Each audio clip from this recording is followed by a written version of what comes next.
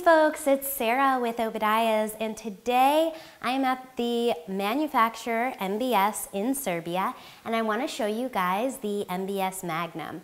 So we've been selling the Magnum stove for quite a few years now, probably about 8-10 years we've had it on the market. Now this model is UL tested, but not actively UL listed. What that means is it went through the testing certificate process. However, that certificate has expired. So there will be a label on the back of the stove that says it's UL tested, but not actively UL listed. This could potentially cause a problem with your homeowner's insurance or if you're in Canada and having any type of wet inspection. So please be sure to check into these details before considering this product too seriously. So this model has the ability to burn wood or coal. You can choose for your flue to be on the left or the right hand side of the stove. The flue will always be located directly above the oven, so this will show with the firebox on the right hand side of the stove when facing the front. Inside the firebox, it is going to be a full cast iron firebox. So you will have cast iron linings on each side of the stove, the rear, as well as the bottom of the stove here. Inside the oven, we do have a full enamel oven. It does have a clean out plate, which is removable directly right here.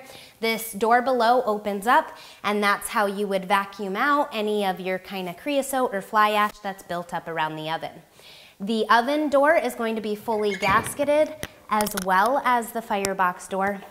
It does have the airflow located at the top. This is what we call the air wash in North America. This is going to bring the combustion air from the firebox back down the glass to keep it burning nice and clean.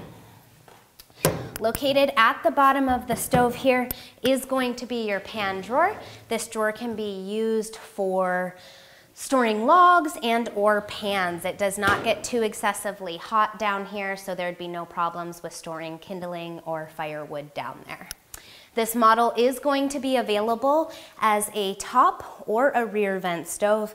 It is going to have a cast iron cooktop, and directly above the firebox is just going to be one single removable lid. Now this does give you direct access to the flame. So if you wanted to remove this lid to be able to do wok style cooking, that is definitely an option available for this stove. Now this particular model is shown in the burgundy color, which I actually really like. This is a nice dark kind of red color. They do have it available in a red, which is kind of more like a fire engine red. It's available in cream, it's available in all black and white, and we also have it available in a soapstone finish as well. This unit does come standard with the 3-piece wrap railing, and then you do also have one more oven clean out located on the top of the stove here, which would allow you to get in around the side of the oven to be able to scrape up any type of creosote. I really hope that you guys found this product overview helpful. I really do try and show you guys all of the products up close and personal. I know that this is a big purchase for you to make online. If you guys have any questions, don't hesitate to give us a call at the office. We are always here to help you guys out. If you like my videos, don't forget, give us a quick little thumbs up. Click the subscribe button in the corner of the channel. Thank you guys for watching. God bless. Have a wonderful day.